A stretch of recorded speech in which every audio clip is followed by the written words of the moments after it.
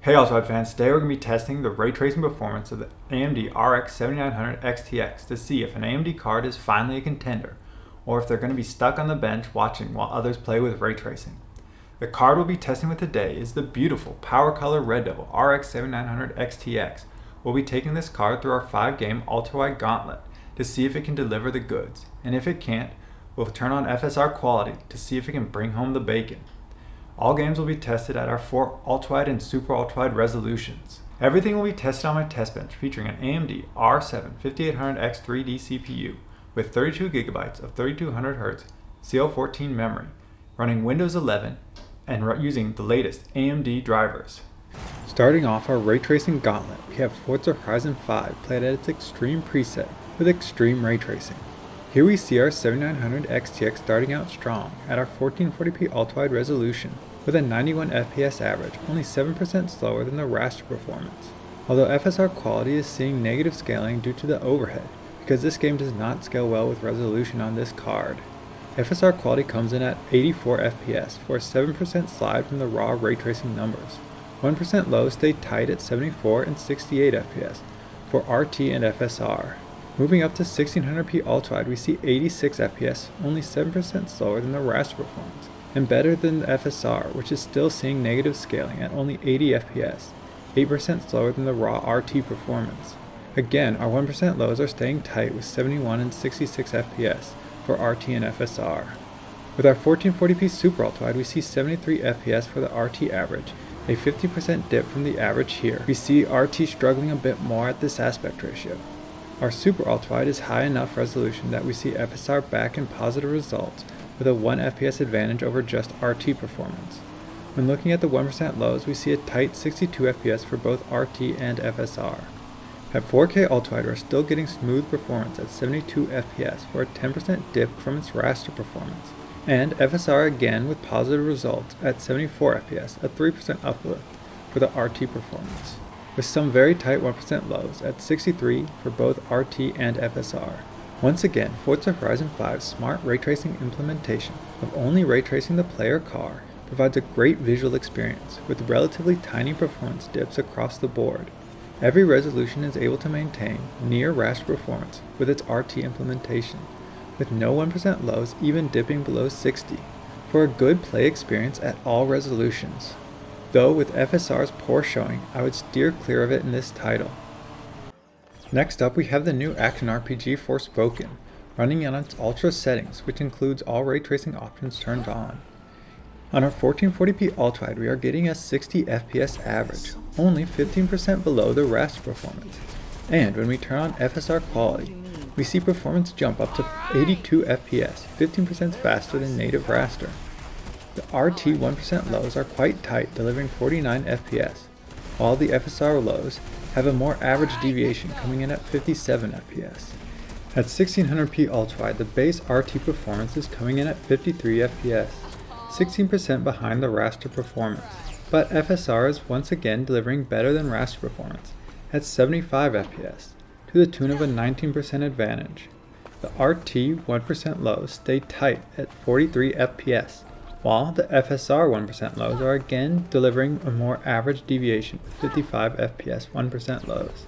The 1440p Super Ultrawide sees a 45 FPS average for the RT performance, for a 13% drop from the raster performance, with the FSR results coming in at 65 FPS, 25% better than raster. The RT 1% lows are again tight at 36 FPS, and even the FSR 1% lows are better than average deviation at 50 FPS. And at 4K Ultrawide, we see only 35 FPS for the average, a 15% dip from raster. And for the first time, we see our FSR results fall below 60 Hz for a 55 FPS average, 16% better than raster average. 1% lows are still tight, though quite low for our RT results at 30 FPS, and our FSR 1% lows dip below acceptable range at 43 FPS. Without FSR, only the 1440p Ultrawide provides a smooth gaming experience, but once FSR quality is implemented, we see all resolutions but 4K Ultrawide able to have a smooth gameplay experience in Forspoken.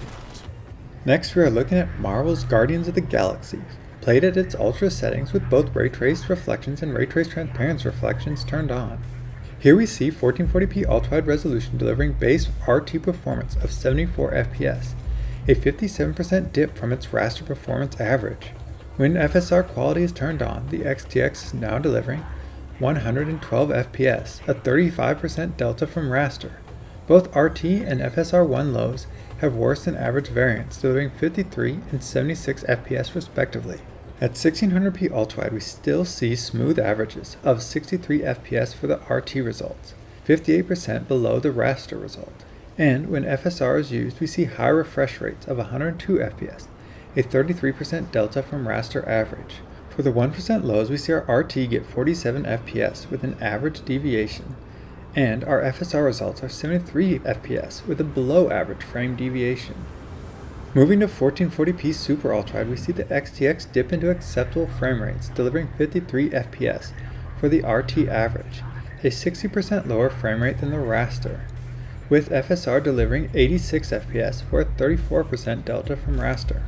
Now both 1% lows are delivering average frame deviation, with RT delivering 40 FPS and FSR staying in smooth territory at 63 FPS. Lastly, we have 4K Ultrawide, which sees the average frame rate drop into unacceptable territory at 40 FPS, 61% lower than the raster average.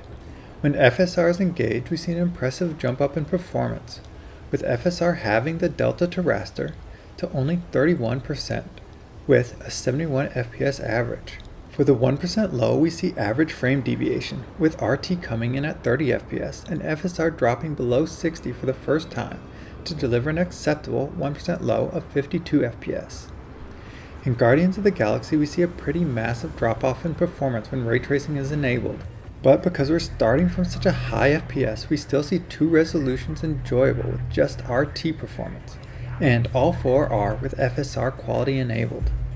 Next, we have one of the original ray tracing titles, Shadows of the Tomb Raider, played at its highest preset with ray trace shadows on Ultra. This game gives us a good gauge of the ray tracing progress we have made. At 1440p ultrawide, we see a nice high refresh rate for our RT results of 106 FPS, a 37% dip from the raster average. And because there is no FSR on this title, we are using XeSS quality for our upscaling, delivering 120 FPS for the average, still 28% behind the raster performance. Both 1% lows are turning in an average frame deviation at 80 and 88 FPS for RT and XeSS. The 1600p ultrawide sees the XTX delivering 92 FPS for the RT average, for 37% lower performance than raster. With XeSS, we see 106 FPS average, for another 28% performance delta from raster. For our 1% lows, we are getting 69 and 79 FPS from RT and XeSS, another average deviation. Moving to 1440p Super Ultrawide, we see an 80 FPS RT performance, dropping the XTX into smooth refresh rates and maintaining a similar 38% performance drop from raster, with XeSS coming in with a 96 FPS average for a 26% performance delta from the raster average. The 1% low stay in smooth gameplay range, coming in at 60 FPS for the RT result and 76 FPS for XeSS, with XeSS actually delivering better than an average 1% low deviation. Finally, at 4K ultrawide, we see the resolution taking its toll, with the RT average falling into acceptable range at 58 FPS, for another 38% delta from the average raster result. XeSS is delivering 74 FPS, improving to only a 21% lower frame rate than the average, with RT 1% lows falling into unacceptable territory at 44 FPS. But XeSS 1% low stays smooth at 60 FPS, providing a very tight 1% low deviation from the average. In Tomb Raider, we see the 7900 XTX deliver very playable frame rates without any need for upscaling, all the way through our super ultrawide resolution. But the 4K ultrawide makes using upscaling desirable, and even though we are using XeSS, turning it on provides a very smooth gameplay experience for our 4K ultrawide. Our final game is the ray tracing monster that is Cyberpunk 2077, played on its RT Ultra preset. Here we see our only game where the 7900 XTX struggles across the board.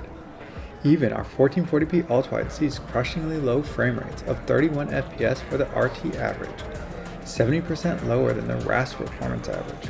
And even though FSR quality delivers a very respectable gains over the RT results of 71%, the highest seen in any of our tests, it still can't hit 60, with it only delivering 53 FPS. Even with better than average 1% low deviation, we see our RT 1% lows fall into unplayable range at 24 FPS, and our FSR 1% lows coming up shy of acceptable at 42 FPS. Moving to 1600p Ultrawide, we see even the RT average dip into unplayable range of 26 FPS, still a 70% drop from the Aster. Thanks to an impressive 77% performance gain from FSR, we managed to recover back into acceptable range, with the average getting 46 FPS, and keeping its 1% low out of unplayable range at 37 FPS, with the RT results delivering a dismal 20 FPS. Our Super Ultrawide resolution dips below a cinematic frame rate, delivering only 22 FPS for the RT results, another 70% delta from the raster. And now, FSR average has dipped into unacceptable range at 40 FPS, despite providing an 82% performance boost. The 1% lows for RT are only 17 FPS, and FSR gets 32 FPS. At our final resolution of 4K Ultrawide, we see a pitiful 15 FPS for our RT results, a 74% drop from the raster. Despite a 93% performance improvement from FSR, it can't even reach 30 FPS, leaving it in unplayable range. And the 1% lows come in at 11 and 23 FPS for RT and FSR. The 7900 XTX takes a hammering from Cyberpunk 2077, with not even the 1440p Ultrawide FSR results able to get 60 FPS average. If you want to achieve that, you'll need to drop FSR down to balanced, and even then only 1440p Ultrawide achieves that 60 FPS average, while all other resolutions stay below it. Now let's see what our 5-game average profile looks like.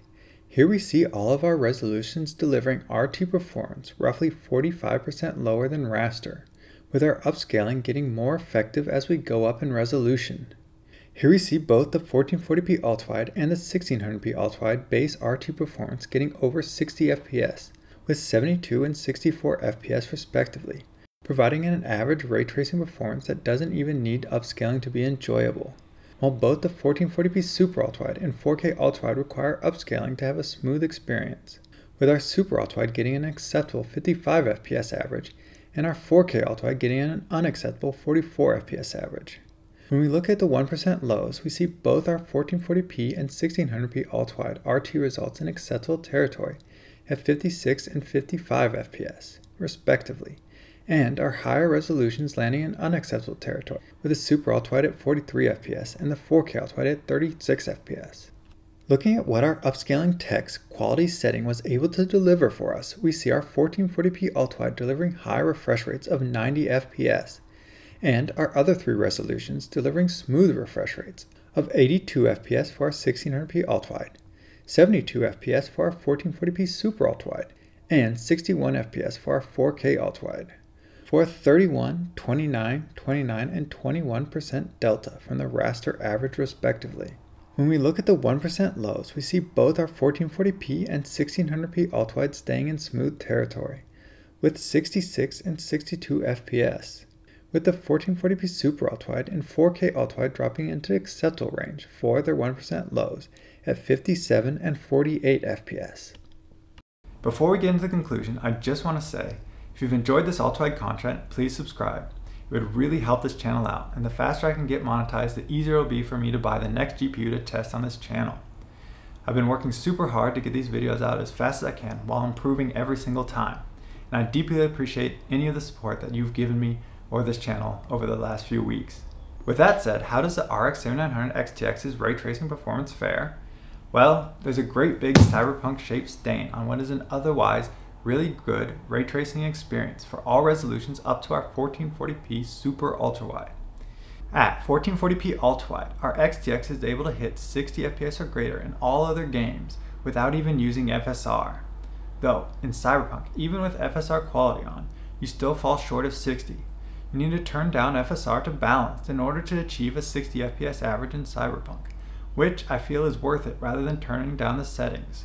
If you get this card and want to play with all the ray tracing features on, you should be finding most games that only use 1 or 2 ray tracing features like shadows or reflections.